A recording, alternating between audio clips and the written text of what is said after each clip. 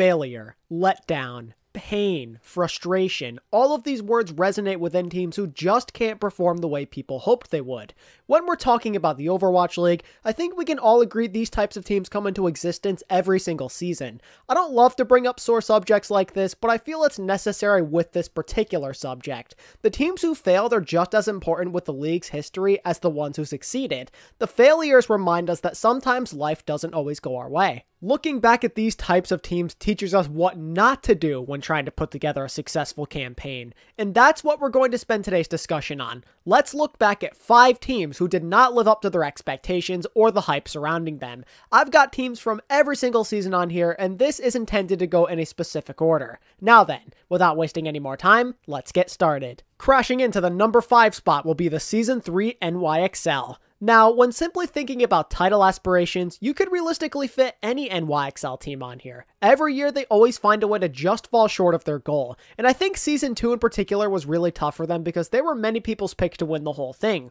But I think you have to look at the bigger picture here. In both 2018 and 2019, the NYXL genuinely played well when looking at the season as a whole. There were some hiccups at specific points for sure, but they stayed fairly consistent. Losing games was a pretty rare occurrence. If you count all of their regular season games from those 2 years, including all of their tournament matches and the playoffs, they only lost 19 games total, I believe. Keep in mind that we're talking about a 60-plus game span over 2 seasons. Regardless of how those 2 campaigns ended, there still was dominance for the most part. They had the top record in the Atlantic 2 years in a row. They were always a threat and usually one of the best. So naturally, heading into Season 3, many people expected to see similar results. But as we all know, that was not the case this year. Now, a fair argument can be made that New York could have done better if they played in the North American region, and believe me, that's a very, very fair point, because surely more of their wins would have been free if they played in that region, but that's not the point I'm trying to make here. It doesn't really matter what they could have done or what you think they would have done.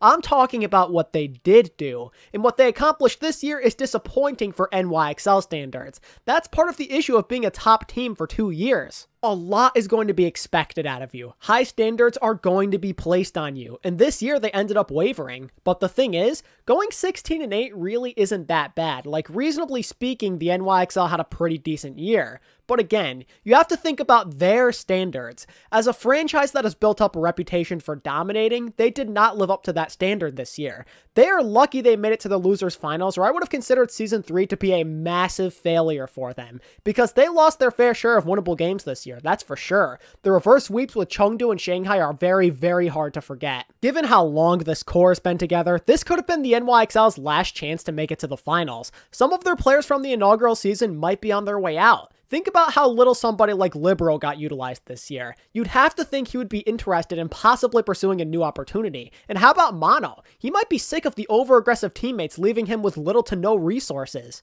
This might have been their final chance, and they blew it. This team is always so good on paper, it really is a shame. Literally every year they come in with one of the strongest rosters, and yet it always gets wasted. They couldn't clutch it up. They maintained that core from last year, they brought in Hoppo, who's coming off a decent season on Guangzhou, they signed Hoxel mid-season, and they promoted their coach who played an instrumental role in their 2019 playoff run.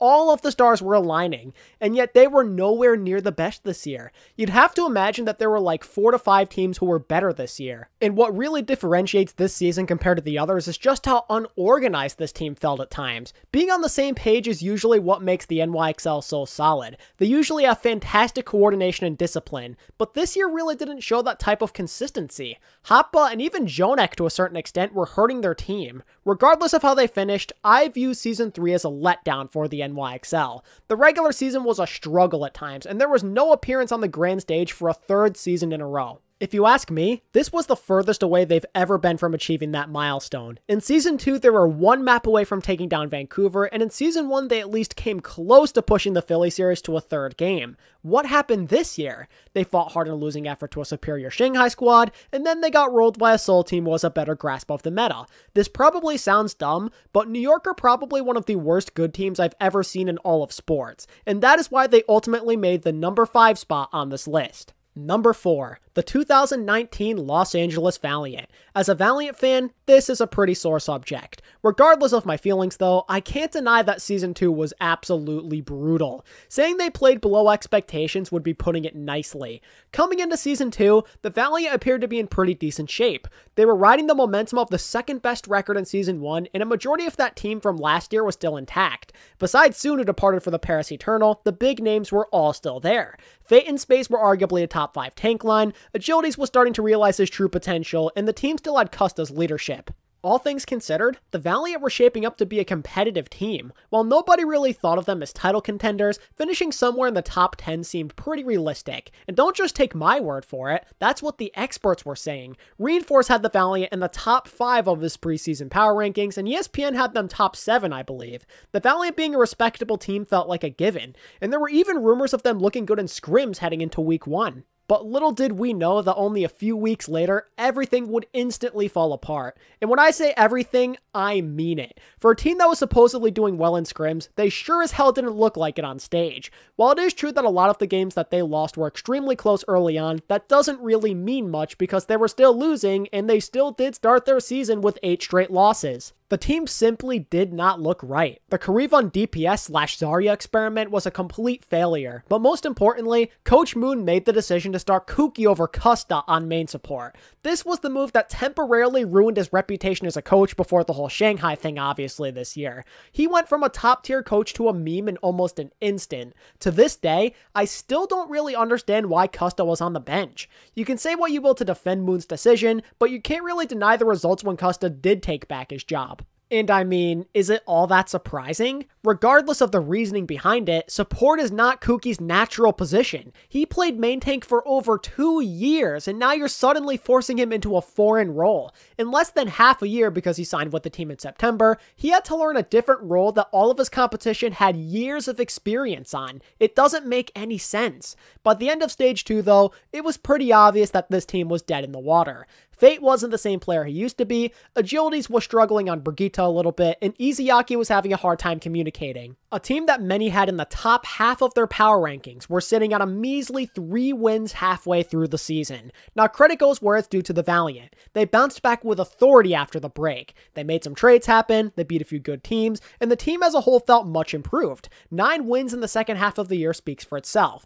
But at the end of the day, that still wasn't good enough. Because they dug themselves into such a gigantic hole early on, the self-harm they committed was insurmountable. What could have been a respectable season ended up being a fight just to make the top 12, and they were in a position to maybe pull it off too. All they needed was one more win, but they just couldn't get it. It's really a shame. They built up a solid core in their 2018 campaign just for it to all get thrown out the window because of some early season growing pains. While there were some bright spots that kept the fans happy, Season 2 was definitely a disappointment. They are a prime example of what it means to not live up to the hype. Heading into the number 3 spot, I have the 2018 Dallas Fuel. What a wild rollercoaster year for that team. Given the emotional nightmare that came with them, putting them on this list felt like a must. I know we meme on them pretty hard, but the Dallas Fuel genuinely had potential back then. After all, a lot of this team was comprised of the Envious Squad who won the first ever season of Apex. Effect, Taimu, Harry Hook, Mickey,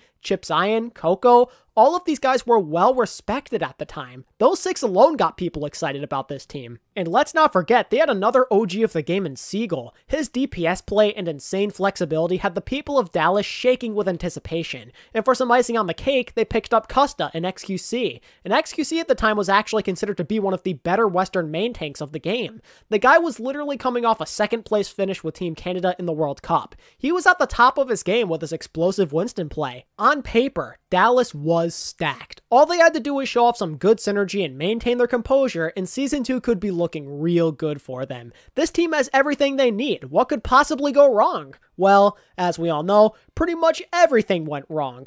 All you really have to do is look at their placement in the standings and you get an idea of what went wrong pretty fast. 10th place with a minus 42 map differential? Yeah, that's pretty tough. If it weren't for the circumstances of Stage 4, I don't even want to know how much worse their record could have been. From what I can remember, Dallas were anticipated by a lot of people to be like a top 6 team in the league. That's how big the hype was. And almost right away, it all came crashing down. 3 games into the season, and XQC gets suspended for the rest of Stage 1. To make matters worse, the Fuel are losing games pretty badly. Even though they were losing to some good teams, they were still expected to put up a better fight against these teams. In Stage 1, Dallas scrounged up 3 wins. They came against the Shock, Gladiators, and Dragons. Both the Glads and Shock were literally at their worst at this time, and you know the story with Season 1 Shanghai. You would think that things probably can't get much worse, but you'd be totally wrong. Stages 2 and 3 were both worse, with Stage 3 having them reach rock bottom with a 1-9 record. Along the way, there was nothing but pain and suffering. The main tank situation was spiraling out of control. We all know about the famous Taimu and Mickey main tank memes. That was ridiculous. And Coco, despite being an actual main tank player, was doing no better. Next thing you know, XQC gets suspended again, which inevitably leads to his release. And there's so much more garbage in there. Thinking Seagull was not good enough was a slap in the face. In desperation, they pick up AKM, they trade for Unko, and they get Rascal, but none of it makes a difference. They kept plummeting into a bigger and bigger hole. Their promised roster of superstars was mentally boomed.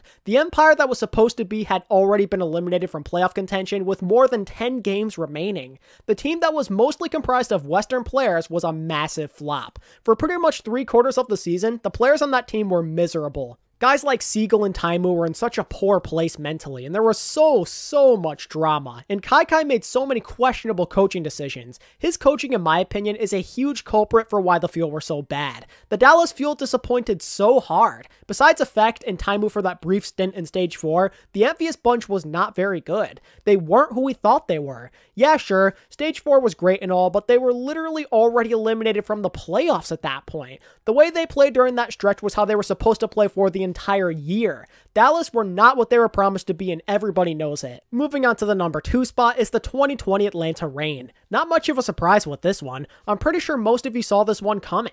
This was supposed to be the Reign's year. They were going to ride the momentum of Stage 4 in the playoffs and be a top team in the league. The key pieces from last year were still around, and they managed to make a few upgrades too. Most notably was the addition of Edison and Hawk, plus the contract extension of Gator. On paper, they were loaded. Erster and Masa were some of the top players at their respective positions last year, and now you're combining that with the Atlanta Academy tank line and a hitscan phenom like Edison. This roster had title contender written all over it, and it wasn't just me and other YouTubers like Wool and Dividing. This was the common consensus among experts. Platchat had them 3rd in their power rankings. Wolf and Avast had them 2nd. You guys get the point. If you didn't have Atlanta in at least your top 5, then that was considered to be a hot take at the time. And the way Season 3 started for them, things were looking kind of promising, but the situation started to worsen at an alarming rate. Sure, they were winning games, but only against the scrub teams. Those at their skill level or higher were a huge problem. In 2020, they beat 3 teams who finished the year with more wins than losses. They beat a lackluster Paris team in the playoffs, the Valiant when they were mentally boomed, and the Mayhem before they got hot. Now compare that to the amount of times they lost to these types of teams. 11 of their 12 losses came against these types of opponents. In retrospect, it's good that they were only losing to the good teams, but at the same time, it goes to show you how poor they were against good competition. In other words, they were very unclutch. Lots of L's with no real accomplishments under their belts besides a winter semifinals appearance in the NA playoffs. And friendly reminder that they might not even be there to begin with if it weren't for the pandemic forcing a format change. At 12th place, they just would have made the cutoff, so they'd be fighting for their lives just to qualify. This team always fell short. They lost so many winnable games. As I've been preaching all season long, that coaching staff did a major disservice to their team. Adjustments and game planning were not their strong suit, and it shows. It doesn't help that some of their big name players from last year were unreliable at times. Erster found himself on the bench a lot of the time this year, and when he did play, it was kind of lackluster. And Masa was not much better. It's pretty safe to say he had a down year. His Lucio was not what it had previously been, and his Brig was atrocious. Like with Erster, there was also a disturbing lack of Pokpo in the lineup. And to top it all off, Dogman showed no signs of improvement. As Season 2 progressed, we all remember how Dogman slowly but surely got a little bit better, but he was unable to continue that trend this year. If anything, he might have regressed a little bit. And to top it all off, their team leader Baby Bay retired. The Reign lacked a sense of direction. They spent the whole year trying to find themselves, which is honestly a shame. The Reign could have been so much more. These guys didn't just fail to live up to the hype. They shattered the hopes and dreams of their supporters along with it. A potential super team in the making was nothing more than a slightly above average team on a good day. Given how excited people were about them, a high placing on this list was a must. And finally, Coming in at the number 1 spot is none other than the 2018 Seoul Dynasty. I mean, come on, we all knew this one was coming. This was arguably the most disappointing team in Overwatch League history. If you only recently started watching the league and you don't know much about its history, then you may be a little confused. So allow for me to explain. So back in the inaugural season, it was announced that the Seoul Dynasty franchise would be picking up a majority of the players from the Korean team called Lunatic High. At the time, they were the best team in the world, basically, coming off back-to-back Apex titles. Ryu Jae-hong was at the top of his game during this time period. He was arguably the best player in the world, where he was coming off 2 Apex titles in a row, as well as back-to-back World Cup gold medals. You also had Miro, who was one of the best Winston players in the world, and the addition of Fleta rounded out their solid core. So basically, the Dynasty were comprised of the best team in the world at the time, plus Munchkin, Fleta, and a couple of others. With a roster like this under their arsenal, the Dynasty were immediately propelled into title contender status. In fact, many were saying they were the favorites to win it all. It was a common consensus to see them number 1 in people's power rankings. And I mean, with the way Season 1 started, it wasn't hard to see why. They ripped off 5 straight wins to start the season and only narrowly lost to the NYXL after that in a 5-map series. They ended up finishing Stage 1 at 7-3, which meant that they barely missed out on the stage playoffs. But it was okay. It was a long season and there were still 3 other stage playoffs to look forward to. And yet again, they start off strong. A 6-0 start has them all but guaranteed to make the stage playoffs this time. But strangely enough, they lose 3 of their last 4 and miss out again. But you know, it's alright. There's still 2 more chances to qualify, and it's not like the stage playoffs were important anyway. What mattered the most was keeping pace in the playoff race, and at the time they were looking pretty good to do so as they had a 14-6 record. You're in it for the long run. Just keep playing the way you have been, and you're a shoo-in to make it. But as the second half of the season commenced, they were never really the same team. Playing below expectations and not making a stage playoff must have really messed with their heads or something. They weren't just losing anymore. They genuinely were kind of average. Capping off the season with a 3-7 stage 4 is not a good look, and only winning 8 of your last 20 kind of sucks too. The players who once stood on top of the world were now falling apart before our very eyes. There were so many individual problems with this team. For one, the coaching was terrible. Who in their god-right mind thought it was a good idea to make Jae-hong transition into main tank mid-season?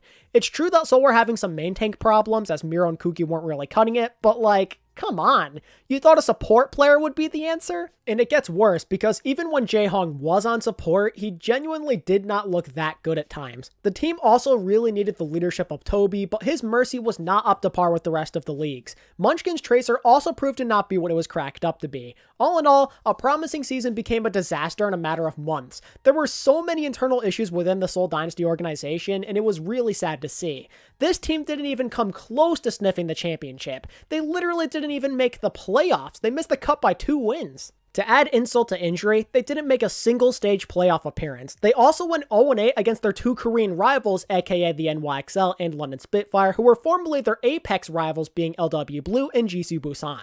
So much for being called a dynasty, am I right? Seoul crumbled under the pressure of representing their country by having what was, in my opinion, the most disappointing season in league history. When you don't even make the playoffs when you were the preseason title contenders, you deserve to be on this list. Given those expectations, putting them at number 1 felt like the right thing to do. They failed to live up to the expectations and then some. Well, that's going to do it. Those are 5 Overwatch League teams who did not live up to the hype. So what do you guys think of this list? And what other teams failed to live up to their expectations? Let me know down in the comments section. If you guys enjoyed this content, then it would mean a lot to me if you could hit that like button and subscribe to the channel if you're new. And feel free to follow my socials through the links in the description. You can also become a channel member by hitting that join button down below. And as always, thanks so much for watching. I really do appreciate your support. And until next time, this is ATP, signing out. Peace.